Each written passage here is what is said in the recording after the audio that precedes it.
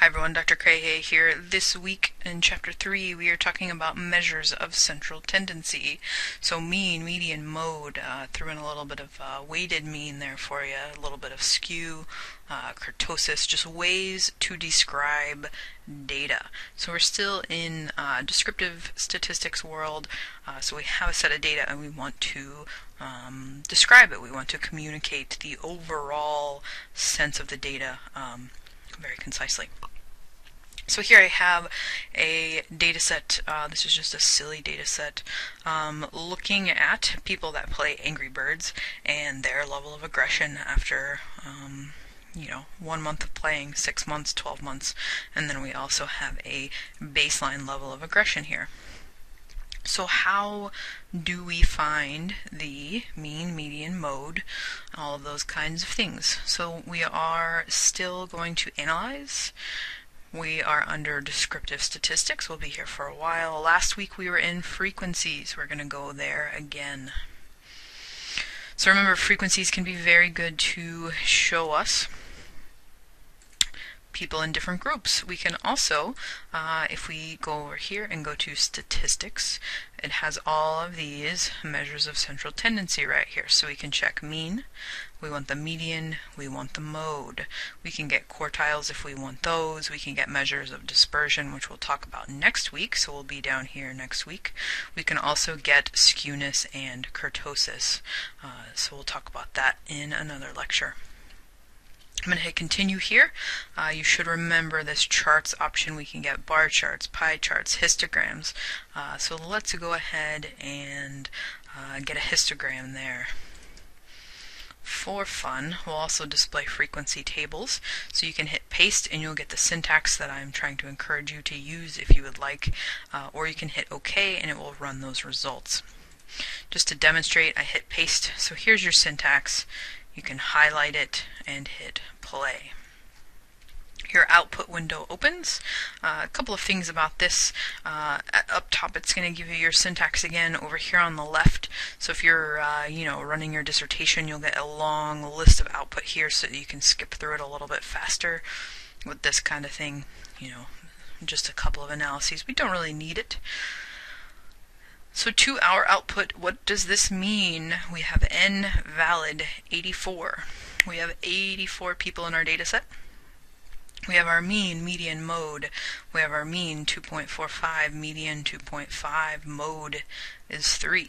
So our arithmetic mean, center point, mathematical balancing point 2.45, the median, that middle point, remember, order out your data set from smallest to largest, what is in the center, 2.5, and then mode, our most frequent score, is a 3.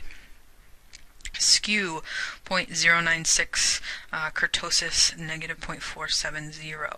So here the skew and kurtosis is it's really an assessment of normality. Excuse me, so we'll talk about that in the other lecture. Hopefully you've watched that already. But my guideline for interpreting these numbers, if this number is between -2 and +2, you are fine. You do not have any violations. You have approximately normal data, at least enough for the purposes of this course. Now, different people will say different things, but we're in an undergraduate statistics class. We're not trying to save lives or to determine the effectiveness of revolutionary cancer treatment. So -2 to +2 for these numbers is a good threshold. So jot that down in your notes. Here's our frequency table. So we have our different numbers, the frequency, the percentages, the valid percentages. So remember, if we had some missing data, these numbers would be different and you would report the valid percent. You can see the cumulative percent here. So again, we're just building. Every week we're going to add on to what we've already learned. Here we have our histogram. So you can see, again, bars are touching because this is continuous data. It could be any number here. This is a normal or a bell curve, a normal distribution or a bell curve laid over our data here.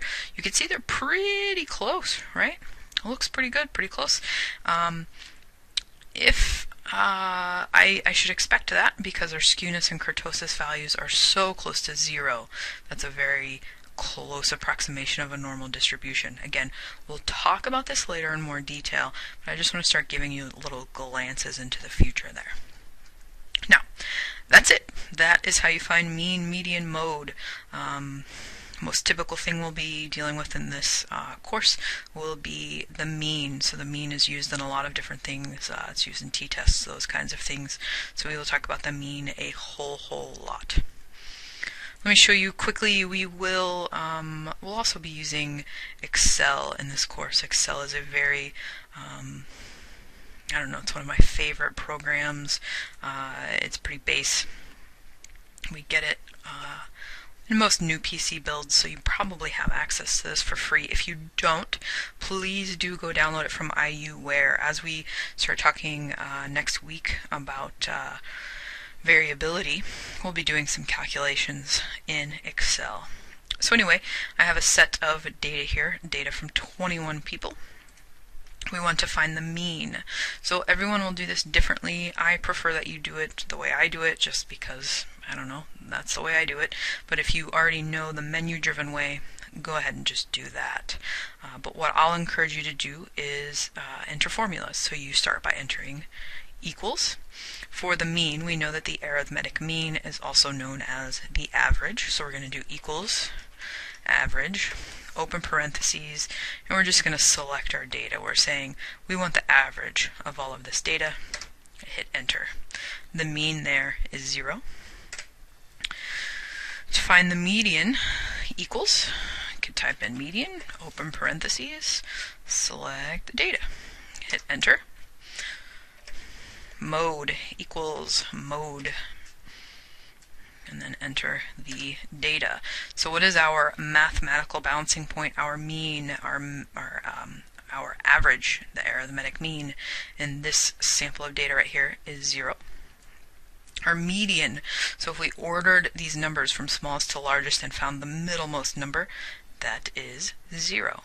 Mode, our most frequent number, is also 0. So that's how you find these things in Excel and in SPSS. I think it should be pretty straightforward for you, but if you do have any questions, please don't hesitate to contact me.